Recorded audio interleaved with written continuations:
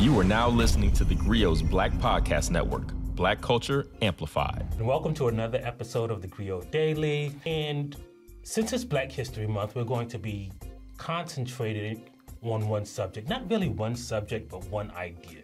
So let me explain it to you. It is estimated that about 40% of the enslaved Africans who were imported to America were imported through the port of Charleston. It's called the slave capital of the world. It was then. And South Carolina, until like the 1930 census, was majority black. South Carolina, as you'll see, was the origin point for much of what we call Black history or American history. And that's why I want to welcome you to TheGrio Daily, the only podcast that will explain why, if there is such a thing as Black America, then South Carolina is the capital of Black America. Let's start from the beginning, right?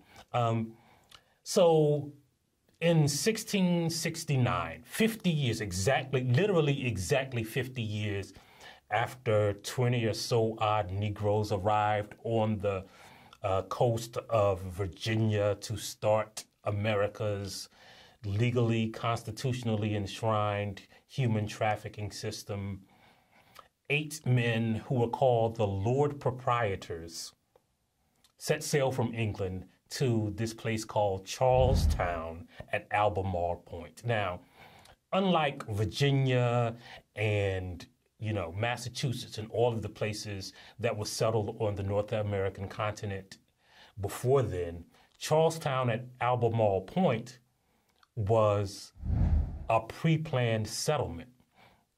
In fact, it was the first pre-planned settlement in the Americas, right? So they had a whole layout, a whole idea of what it would become before they even came here.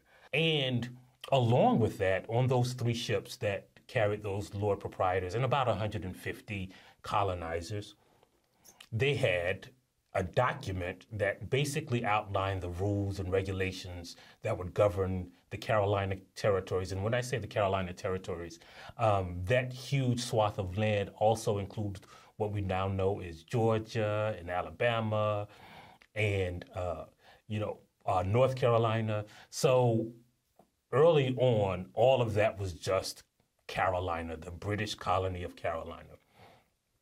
And the fundamental constitutions of Carolina had a bunch of stuff in it. It was written by John Locke, actually, the same guy who came up with the idea of life, liberty, and the pursuit of happiness. He wrote the Carolina Constitutions. He was like a secretary for a group that would contain those Lord Proprietors and formed the Royal African Company of London, which imported slaves, but we'll get to that.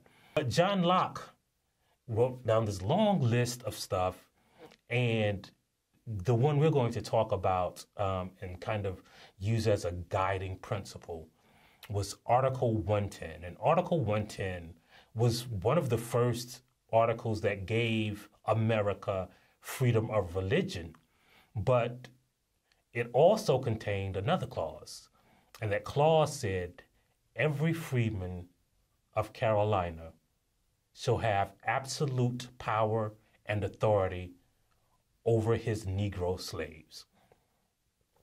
And that principle was not just an organizing principle of Carolina, but it became an organizing principle for America. Most of the things that we know as black codes or slave laws emerged not just from Carolina, but that single provision.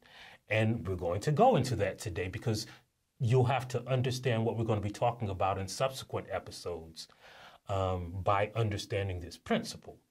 So in that clause, they didn't consider like the natives who lived here as freemen, right? They didn't consider women as freemen.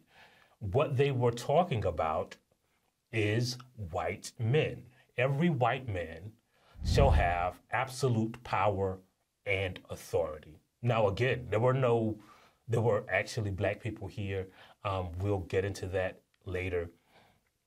But who they were talking about were the people who they had enslaved. Now, you have to understand that when that ship came here, it didn't just like leave England with a bunch of gas and then come to South Carolina. Now they made some stops. See, because when those people came from England to that pre-planned community, that suburb, I guess you would call it, they had an idea that was also in those constitutional, in that fundamental constitution. One of them was head rights, right? So head rights was the idea that as many people that you brought here to America, you could get 50 acres of free land. And most of the people who came here for the Carolina colony were actually rich white people who already owned plantations, mostly in Barbados, but all across the Caribbean, but mostly in Barbados. So they stopped in Barbados and bought some of those slaves who they had absolute power and authority over to get their land, right? It was written down in those fundamental constitutions. So that is where how white supremacy was enshrined in the foundation of South Carolina. And as time went on, they enacted more laws that were kind of based on that principle, right? So a few years later, they realized, man, some of these slaves be running away. And so first of all, they cut off part of the Carolina colony and made it into this place called Georgia. Why did they make it into this place called Georgia? Wow.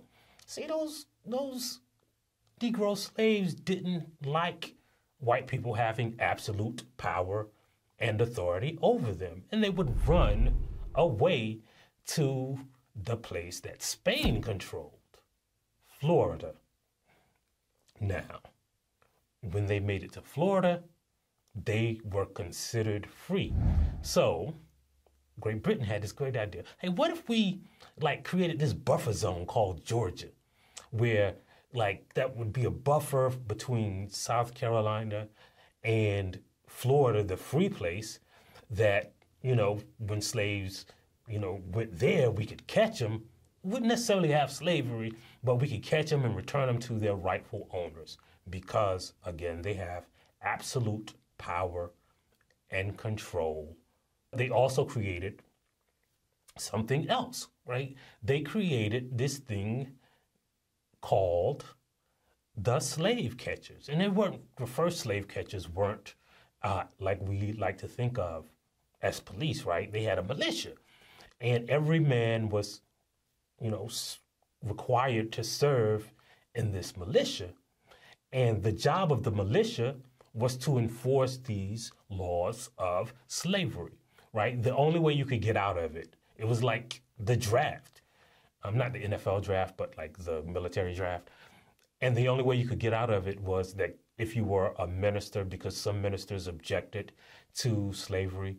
So they were excluded from being part of the slave catchers. But everybody else, man, they had to be a part of that militia. And then in 1740, something happened. There was this enslaved man named Jemmy. Now, Jemmy, he could speak Portuguese. He could probably speak Spanish, but here's the crazy thing. Jemmy could read. And Jemmy somehow communicated with a bunch of his fellow enslaved black people. And in 1739, they decided to go through that place that was Charlestown at Albemarle Point. They met at the banks of the Stono River and they began killing every white person that they saw. And because Jimmy could read, Jimmy knew that the whites were having this big church service, so that they weren't going to have their guns with them. So after what was called the Stono Rebellion, South Carolina enacted the Negro Law of 1740, the Negro Act, some people call it. And the Negro Act of 1740 became the basis for every black code, every racial law that would exist thereafter. And the reason it was upheld by different colonies and state Supreme Court was because it was the first act that specifically outlined the status of these Negroes. And in the Negro Act of 1740, black people were not considered people. They were excluded from all of these constitutional guarantees or provisions. They were considered chattel, property. And so from then on, as other states based these laws on governing their slaves, they used the Negro Act of 1740 as a template. And you need to know that to understand what we're going to be talking about for the rest of this month, because it's going to be not just about slavery, not just about these specific laws, but it will be centered in the idea that South Carolina is the capital of Black America. And that's also why you need to subscribe to this podcast on whatever platform you listen to it on. And that's also why we're going to leave you with a saying from Black America. And today's saying is, it all started right down there in South Kakalaki. If you liked what you heard, please give us a 5-star review, download the TheGrio app, subscribe to the show, and share it with everyone you know. Please email all questions, suggestions, and compliments to podcasts@thegrio.com. You are now listening to TheGrio's Black Podcast Network, Black Culture Amplified.